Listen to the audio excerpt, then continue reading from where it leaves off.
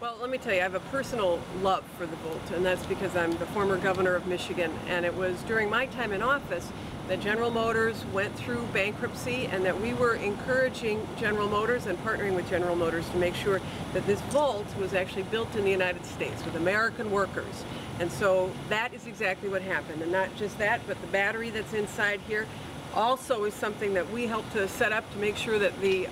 guts of the electric vehicle are also made in the United States with American workers.